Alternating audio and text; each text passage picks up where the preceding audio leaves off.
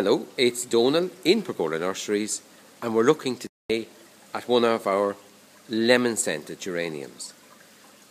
Now, lemon-scented geraniums are fantastic for colour for the summer. They flower non-stop from May right through until October time with these deep pink flowers.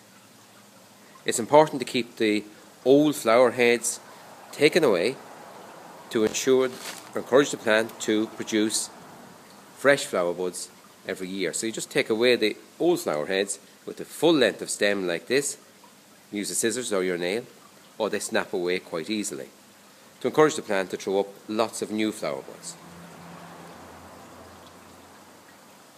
It's important to position them in full light, either indoors or out, so ideal in pots and containers, on your patio or deck, or inside in good light.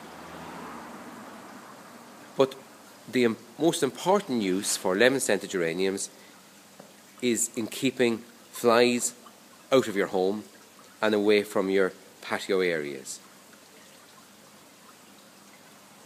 The leaves are what are used to keep flies away because they're lemon-scented. So when you brush against them, you get this lovely lemon fragrance from the leaves. What I do is break off some leaves and put them round on windowsills in different areas in the house, and have a few plants that you can position carefully where they are needed. And flies hate lemon-scented geraniums and avoid the area totally. So they're wonderful, wonderful, useful plants, not only for colour, but for keeping flies away from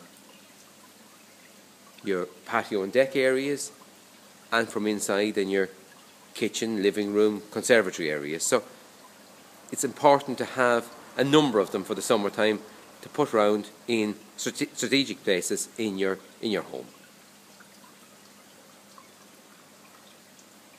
So that's lemon-scented geraniums, beautiful for colour for the summer, and most importantly, they keep flies away from your home.